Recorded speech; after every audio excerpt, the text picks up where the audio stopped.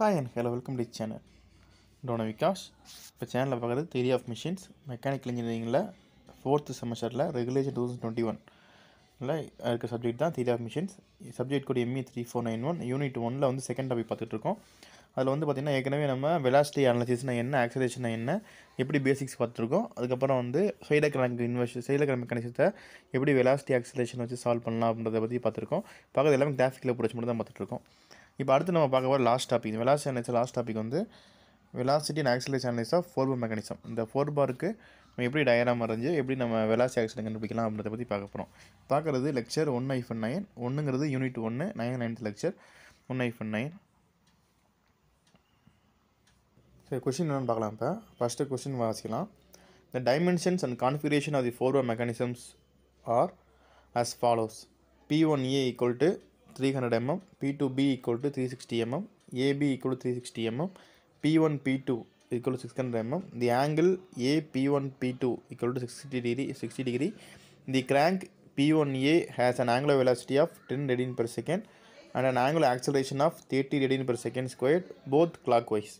Determine the angular velocities and angular accelerations of P2B and AB. And the velocity and acceleration of joint B. Okay. The link fixed link is P1. இந்த diagram கொஸ்டினில் வச்சு கொடுக்க மாட்டாங்க, இப்போ கொடுத்துக்க மாட்டாங்க. இப்போ diagram இல்லைன்னு வச்சுக்குவோம். டயக்ராம் இல்லை, நம்மளால் சால்வ் பண்ணலாம். இப்போ ஃபஸ்ட்டு P1A P2B AB எல்லாம் கொடுத்துட்டாங்க.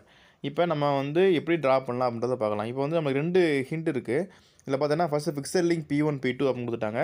செகண்ட் இந்த கிராங்க் P1A அப்படின்ட்டு இருக்குது. அப்போ 2 லிங்க்கோட இது இருக்குது. ஒன்று வந்து P1 ஒரு ஃபிக்ஸட் லிங்க் இருக்குது, இன்னொன்று கிராங்கோடது இருக்குது.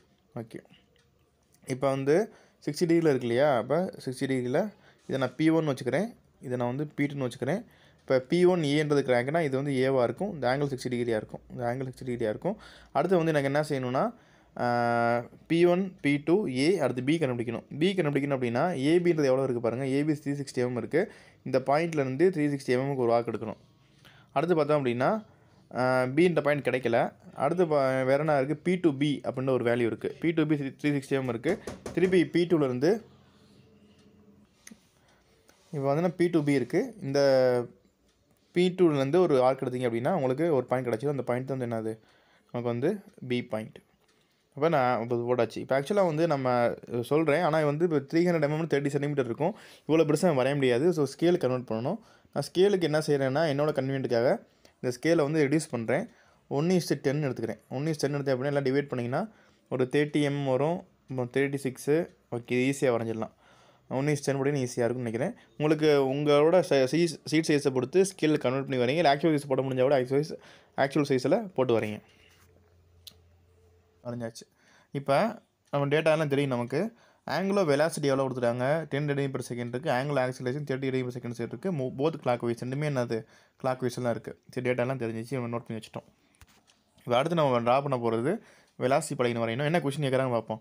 Determine angular velocities and angular ஆக்சலரேஷன்ஸ் of P2B, அதாவது ஒமேகா P2B கண்டுபிடிக்கணும்.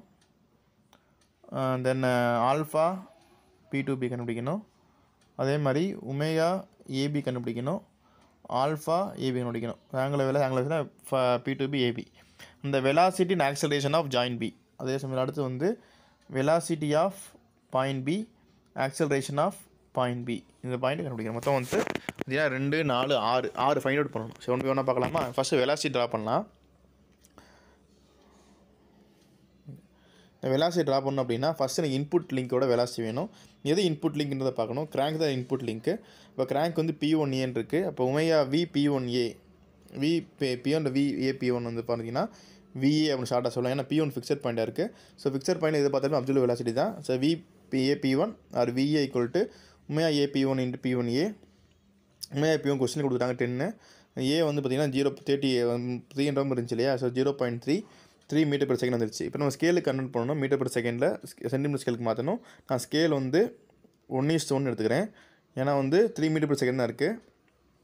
அப்படின்னு அர்த்தம்னா 1 centimetre equal to 1 metre per second அர்த்தம். அப்போ 3 மீட்டர் per செகண்ட்னா நான் 3 சென்டிமீட்டர் லைன் வரையணும்.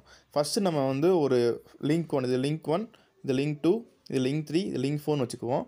ஃபஸ்ட்டு நான் லிங்க் ஒன்றுக்கு ஒரு பாயிண்ட் வைக்கணும். ஏன்னா ஃபிக்ஸட் பாயிண்ட்டு, இந்த எந்த வெலாசிட்டியுமே இருக்காது, அது ஃபிக்ஸட் பாயிண்ட்டு. ஸோ லிங்க் ஒன்றுக்கு ஒரு பாயிண்ட் வச்சாச்சு. லிங்க் ஒன்று இதில் இந்த P1 P2 தான் லிங்க் ஒன். ஃபஸ்ட்டு இந்த P1 P2க்கு ஒரு பாயிண்ட் வச்சாச்சு. இதில் ஒரு பாயிண்ட் வச்சுட்டேன். அடுத்து செகண்ட் லிங்க் வரையணும். செகண்ட் லிங்க் பார்த்தீங்கன்னா கிராங்க். இந்த கிராங்க் தான் செகண்ட் லிங்க்கு. இந்த லிங்க்குக்கு பெர்பெண்டிகுலராக வரையணும். Direction of angular velocity. இப்போ ஆங்குலர் வெலாசிட்டி கிளாக் வைஸாக இருக்குது.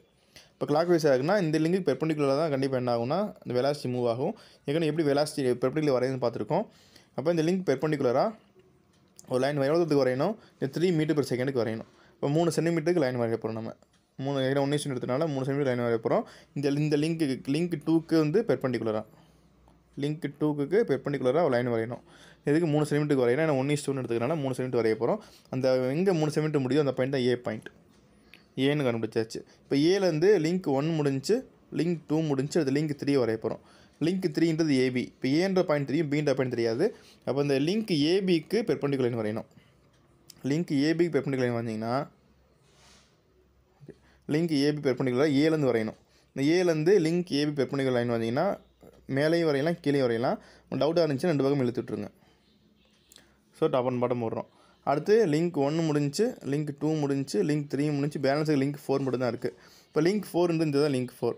இந்த லிங்க்குக்கு பெர்பெண்டிகுலராக லைன் வரையணும். பெர்பெண்டிகுலராக லைன் நீங்கள் வரைஞ்சிங்க அப்படின்னா இது வந்து கண்டிப்பாக மீட் ஆகும். இந்த மீட் பண்ணுற பாயிண்ட் தான் வந்து பி பாயிண்ட்.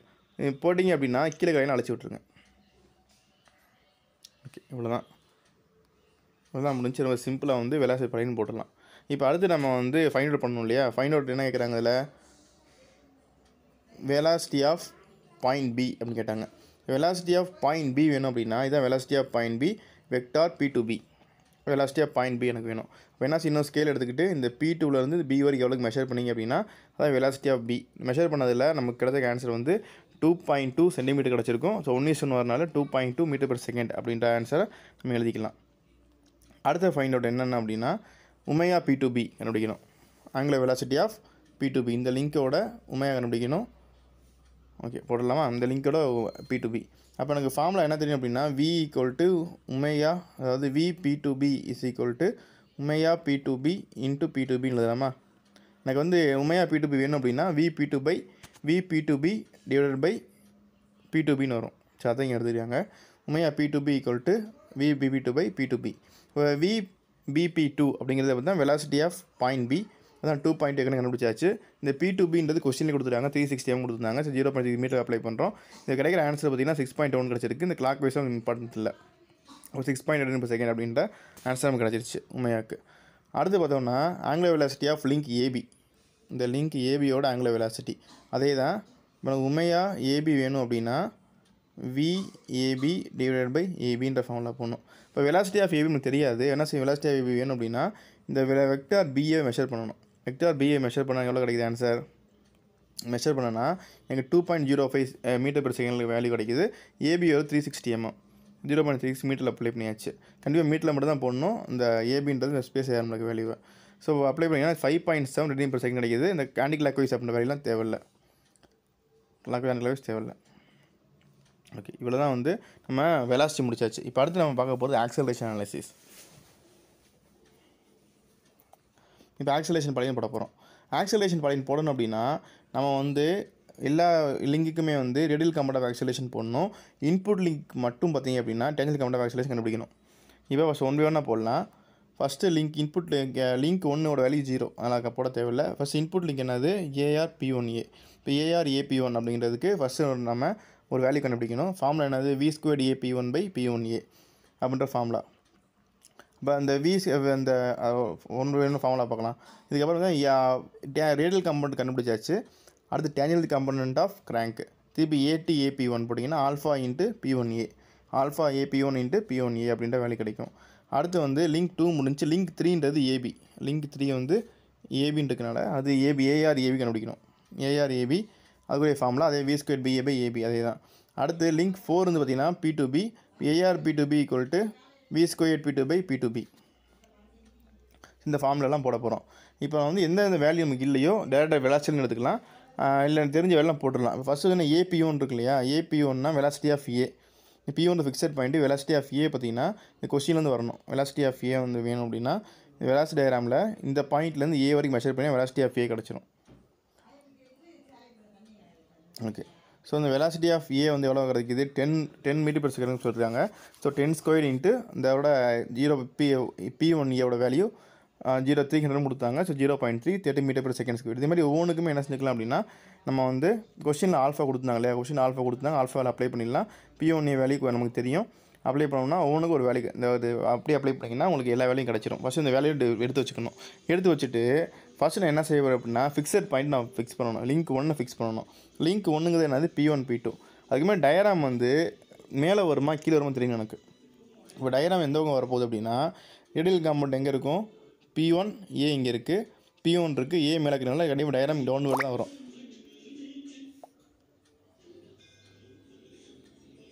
டயராம் பார்த்திங்க அப்படின்னா டவுன்வர்டில் தான் வரும். அதனால் வந்து ஃபிக்ஸட் பாயிண்ட்டே டாப்பில் ஃபிக்ஸ் பண்ணிக்கோங்க. ஃபஸ்ட்டு லிங்க் 1 வந்து P1 P2 டேஷ் டாப்பில் ஃபிக்ஸ் பண்ணிக்கோங்க. அடுத்து நான் வரைய போகிறது என்ன அப்படின்னா, ஃபஸ்ட்டு ஏஆர் ஏபி1 வரைய போகிறேன். ஏஆர் ஏபி1 இந்த ஏன்றது டாப்பில் இருக்குது, P1 கீழே இருக்குது. அப்போ என்ன செய்யணும், டயராம் வந்து ரிவர்ஸில் டவுன்வர்டில் வரையணும். P1லேருந்து ஏ மேலே இருக்கா, அப்போ டவுன்வர்ட் டைரெக்ஷனில் இருந்துச்சு அப்படின்னா டயராம் அப்படியே கீழே வரும். அப்போ ஏஆர் ஏபி1 எவ்வளோ இருக்குது, இதில் 30 இருக்குது, இதில் 9 இருக்குது, 11 இருக்குது. அப்போ என்ன செய்யலாம், அதை வந்து 1:10 எடுத்தோம் அப்படின்னா ஸ்கேல் வந்து 1:10 ஸ்கேல் எடுக்கிறேன். எடுத்தேன் அப்படின்னா 3 0.9 இது மாதிரி ஒரு வேல்யூ வரும். ஸோ ஓரளவு கரெக்டாக நினைக்கிறேன். 10 எடுக்காமல் 5 எடுத்துக்கலாம். 1:5 எடுத்தோம்னா கொஞ்சம் ஓரளவு வரைகிற அளவுக்கு இருக்கும். Okay, 1:5னா 6 centimetre. ஓகே, 1:5 அது 1 centimetre equal to 1 metre per second squared அப்படின்ற வேல்யூவில் நான் வரைய போகிறேன். இப்போ அது 1 சென்டிமீட்டர் நான் வரைஞ்சேன் அப்படின்னா அது எதுக்கு ஈக்குவலாக இருக்கும் அப்படின்னா, 1:5 அப்படின்னா 1 centimetre equal to 5 metre per second square. நான் 1 சென்டிமீட்டர் வரைஞ்சேன் அப்படின்னா அது 5 சென்டிமீட்டர் பெர் செகண்ட் ஸ்கொயர் ஈக்குவலாக இருக்கும். அப்போ எனக்கு 30 மீட்டர் பெர் செகண்ட் ஸ்கொயர் வேணும் அப்படின்னா நான் 6 சென்டிமீட்டர் லைன் வரையணும். இதான் வந்து கான்செப்ட். நம்ம இது மாதிரி வந்து எல்லாத்தையும் என்ன செய்யணும், 5ஆல்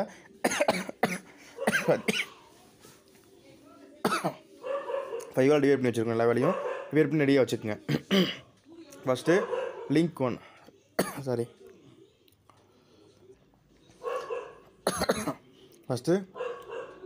1 ஃபிக்ஸ் பண்ணிக்கங்க, P1 P2 டேஷ். அடுத்து வரைய போகிறது ஏஆர் ஏபி1. இதுக்கு 6 சென்டிமீட்டர் லைன் வரைய போகிறேன். இது இப்படி அதுக்கப்புறம் இந்த லைனுக்கு லிங்க்குக்கு பேரலில் வரைய போகிறேன், டாட்டர் லைனில். அப்போ லிங்க் பேரலில் பார்த்திங்க அப்படின்னா ஏஆர் ஏபி1 டாட்டர் லைனில் 6 சென்டிமீட்டர் லைன் வரையேன். வரைஞ்சதுக்கப்புறம் திருப்பி ஏடி ஏபி1 9/5 போட்டால் எவ்வளோ வரும், 1.08 வரும். 1 சென்டிமீட்டர் லைன் வரைய போகிறோம். அடுத்து 1.08.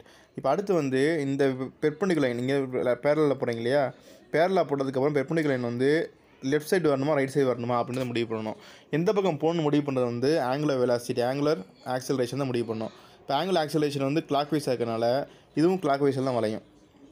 அது ஆன்டி கிளாக் வைஸாக இருந்துச்சு அப்படின்னா இதுவும் என்ன செய்யும், ஆன்டி கிளாக் வைஸாக மாறும். ஸோ இது கிளாக் வைஸாக இருக்கிறனால நம்ம என்ன செய்யணும், ரைட் சைடில் அது வரைய போகிறோம். வரைஞ்சோம் அப்படின்னா ஒரு பாயிண்ட் கிடைக்கும். அந்த பாயிண்ட்டை வந்து ஏ டேஷ். இப்போ என்ன செய்யலாம் அப்படின்னா அந்த ஃபிக்ஸட் பாயிண்ட்டையும் ஏ டேஷையும் ஜாயின் பண்ணிடலாம். ஏ டேஷ் கிடச்சிருச்சு. இப்போ லிங்க் 1 லிங்க் 2 முடிஞ்சு, லிங்க் 1 முடிஞ்சு, லிங்க் 2 முடிஞ்சு. அடுத்து வரையப்போ லிங்க் 3 வரைய போகிறேன். லிங்க் 3 பார்த்திங்க அப்படின்னா ஏபி. இப்போ ஏஆர் ஏபி நான் வரையணும். ஏஆர் ஏபின்னு பார்த்திங்க அப்படின்னா ஏலேருந்து பி மேலே இருக்கா, ஏலேருந்து பி மேலே இருக்குது. அப்போ ஏலேருந்து பி கீழே வரையணும். இந்த லைனுக்கு லிங்க் பேரலாக கீழே வரையணும். இப்போ ஏஆர் பிஏ பார்த்திங்கன்னா டவுன்வர்டில் போட்டிருக்கோம். சரியா, டவுன்வர்டில் போட்டிருக்கோம். இந்த பாயிண்ட் வந்து ஒய் அப்படின்னு வச்சுருக்கேன், போட்டாச்சு. இப்போ அடுத்து நான் வந்து இந்த லிங்க்குக்கு பெர்பெண்டிகுலர் லைன் போடுறேன். ஏன்னா டேன்ஜென்ட் காம்பவுண்ட் ஆக்சலரேஷன் வரைய போகிறேன். இந்த லிங்க் பெர்பெண்டிகுலர் லைன் டாப்பில் போடணும். ஏன் பாட்டமில் போடக்கூடாதுன்னு கேட்டிங்கன்னா பாட்டமில் போடலாம். ஆனால் எங்கே ஃபிக்ஸட் பாயிண்ட் இருக்கோ அதை நோக்கி தான் போகணும். ஸோ ஃபிக்ஸட் பாயிண்ட் மேலே இருக்கனால மேல் நோக்கி என்ன செய்ய நான் இது வரைஞ்சிருக்கேன். எவ்வளோ தூரம் போகும் தெரியாது, இன்ஃபினைட் லைன். இப்போ எனக்கு அடுத்து லிங்க் 4 வரையணும். இப்போ லிங்க் 1க்கு வரைஞ்சிட்டோம், லிங்க் 2 லிங்க் 3 முடிஞ்சு, லிங்க் 4 மட்டும் பெண்டிங்கில் இருக்குது. இப்போ லிங்க் 4 மட்டும் நான் வரைய போகிறேன். இப்போ லிங்க் 4 நான் வரையணும் அப்படின்னா எனக்கு என்ன தெரியாது, பின்ற பாயிண்ட் தெரியாது, ஆனால் P2ன்ற பாயிண்ட் தெரியும். இப்போ P2லேருந்து பி, இப்போ P2லேருந்து பி மேலே இருக்குது. இப்போ P2லேருந்து பி கீழே வரையணும். இப்போ P2 பாயிண்ட்லேருந்து பிக்கு இந்த லிங்க்குக்கு பேரலாக நம்ம ஒரு லைன் வரைய போகிறோம். டவுன்வர்டில் வரைகிறோம். ஏன் டவுன்வர்டில் வரைகிறோம், P2லேருந்து பி மேலே இருக்குது, அதான் டவுன்வர்ட் டைரெக்ஷனில் ரிவர்ஸ் டைரெக்ஷனில் வரைகிறோம். கீழே வரைஞ்சாச்சு. இந்த பாயிண்ட் இஜெட்னு வச்சுக்கிறேன். இந்த பாயிண்ட் இஜெட். அப்புறம் இந்த லிங்க்குக்கு பெர்பெண்டிகுலராக, இந்த லிங்க் பெர்பெண்டிகுலராக ஒரு லைன் ட்ரா பண்ணணும். ட்ரா பண்ணோம் அப்படின்னா நம்ம இங்கேருந்து போட்ட பெர்பெண்டிகுலர் லைனும் இங்கேருந்து போட்ட பெர்பெண்டிகுலர் லைனும் மீட் ஆகும். அந்த பாயிண்ட் தான் வந்து என்னது, பி டேஷ். ஸோ அது ஜாயின் ஆயிடுச்சு அப்படின்னா நம்ம என்ன செய்யணும் இப்போ P1A டார்க் லைனில் இருக்குது, P1A வந்து ஜாயின் பண்ணியாச்சு, ஜாயின் பண்ணி வச்சுருக்கோம் P1A. AB டார்க் லைனில் இருக்குது, AB ஜாயின் பண்ணிடலாம். BP2 டார்க் லைனில் இருக்குது, BP2 ஜாயின் பண்ணிடலாம். அப்படின்னா 3 ட்ரையாங்கிள் வந்துடும். இவ்வளோ தான், ஒரு ட்ரையாங்கிள் கிடச்சிரும். இவ்வளோ தான் முடிஞ்சிச்சு. இதுக்கப்புறம் வந்து நம்ம ஆக்சியல் அனலைஸ் முடிஞ்சிச்சு. நம்ம ப்ராப்ளம் சால்வ் பண்ண போகிறோம். இப்போ வந்து இதில் கேட்குற கொஸ்டின் என்ன கேட்குறாங்க, ஆல்ஃபா P2B கேட்குறாங்க. ஆல்ஃபா P2B அப்படின்ற வேல்யூ பார்த்தீங்கன்னா ஃபார்முலா என்னது, AT P2B divide by P2B இதான் ஆன்சர்.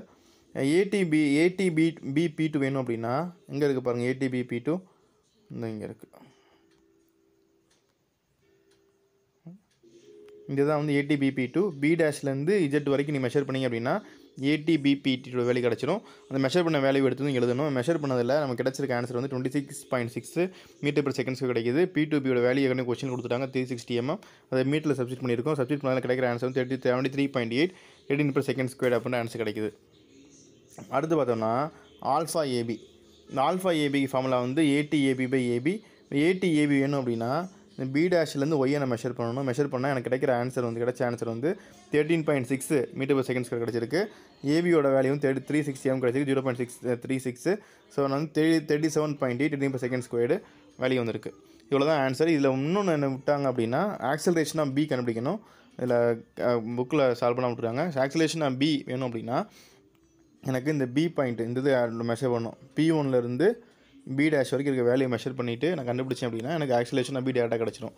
இவ்வளோ தான், இந்த கால்குலேஷனாக முடிஞ்சு. ரொம்ப சிம்பிளாக நீங்கள் ட்ராயிங் பண்ணிடலாம். ரொம்ப டீட்டெயிலாக வேணும், இதை பற்றி ரொம்ப தெரிஞ்சுக்கணும், உங்களுக்கு டியூஷன் வேணும் அப்படின்னு நினச்சிங்க அப்படின்னா தாராளமாக இன்ஸ்டாகிராமில் கான்டாக்ட் பண்ணால் நான் உங்களுக்கு கண்டிப்பாக சப்போர்ட் பண்ணுறேன். வீடியோ பிடிச்சா லைக் பண்ணுங்கள், உங்கள் ஃப்ரெண்ட்ஸ் எவ்வளோ ஷேர் பண்ணுங்கள், தொடர்ந்து சேனலை சப்போர்ட் பண்ணுங்கள், சப்ஸ்கிரைப் பண்ணுங்கள். நன்றி.